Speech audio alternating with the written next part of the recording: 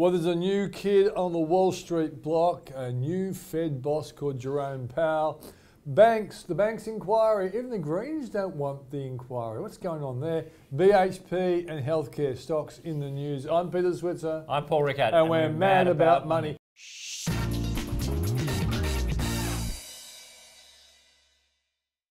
Paul, let's talk about Wall Street first of all. A nice rise for our market today. We should go head up pretty well. What's behind it? Well, two things, Peter. Obviously, tax reform. The Senate committee got through the process, got through one of the Senate committees, which means there's more chance of getting it through the Senate. Yeah. I think targeted possibly for Thursday, when the vote might happen. So the market like that, but also the new Fed governor in congressional hearings. The market seems to like what he's got to say. Yeah, I guess we all became aware of Janet Yellen, never heard of her before until she got the job. And along comes Jerome Powell. He's a Trump selection, but he was appointed by Obama and the market liked him. I know before the tax news came out, Wall Street was just going up on everything he said. And he looks like he's the kind of guy that will probably follow the interest rate rises, but if inflation is not there and wages aren't rising quick enough, it can't imply that he'll slow down the interest rate rises. Yeah, I mean, look, I think we said before, I think Wall Street's going to rally into Christmas, Peter. I mean, this does look like the makings of a Santa Claus rally. The markets are getting a little euphoric. That's always a bit dangerous, but no signs at the moment they're going to pull back, so dips are going to be bought and they're going to keep rallying it. So that's got to be good for our market. You think we'll stay above 6,000 a day after. And the last couple of days have been a little on the disappointing side. Bring on Santa Claus, mate. Bring on Santa Claus. Yeah, bring on the Santa Claus. I mean, that's a good lead into banks, Peter. We did want to talk about, I think two things.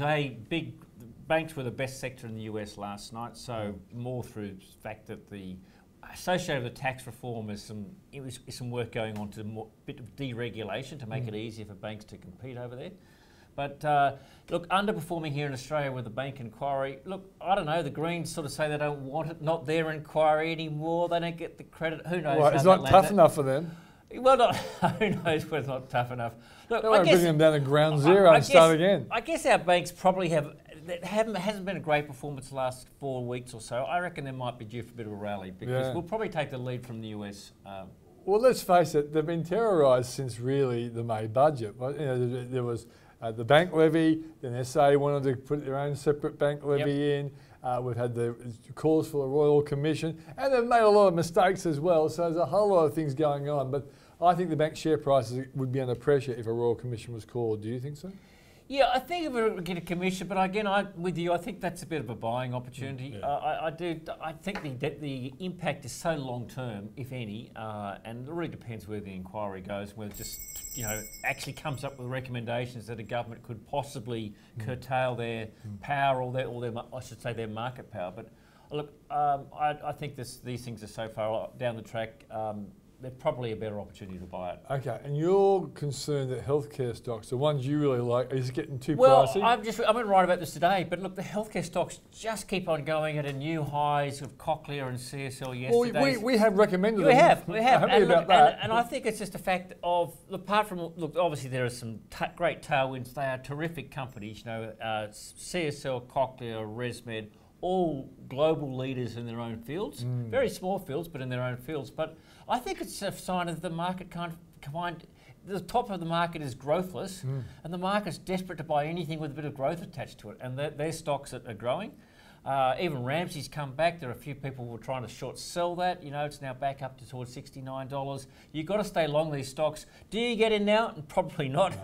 Do you take profits? I reckon you just got to hang on because as much as I'd like to say take some profits, I mean, you never go wrong taking a profit, but the other adage is let your profits run. At the moment, this market just keeps wanting to buy. I think the saying is you never get broke taking profit. You can be wrong taking profit if it goes really high. You're right. I think you never go broke. Ask the Bitcoin people. But ask the Bitcoin people. But look, again, I think you just got to let it run and stick with it and watch it. Quickly, BHP before the bell rings. Yeah, look, an interesting discussion from BHP yesterday about productivity, what it can do to take out more costs. Actually, a really good presentation that set out all the sort of Australian mineral assets and what it gets out of each of the different mines. Worth looking at. It's on their website.